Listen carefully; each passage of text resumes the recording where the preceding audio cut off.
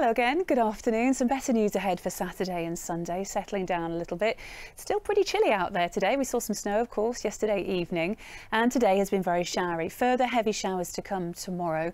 Gradually temperatures picking up a little bit, and Easter Sunday at the moment looks to be the driest day. Low pressure has really dominated our weather this week. There's no real let up. However, by Sunday, a little bit drier, hopefully, with some sunshine to look forward to if we're lucky.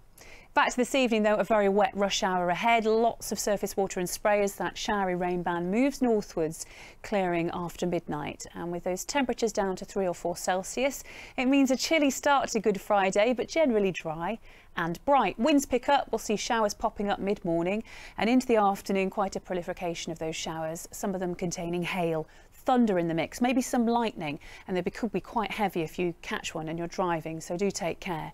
There will be some brightness around, and temperature wise it doesn't feel quite as raw as today, 12 or 13 Celsius tomorrow afternoon. It is improving, brighter skies on Saturday, feeling warmer with a few showers, and hopefully Easter Sunday should be dry and fine. Bye bye.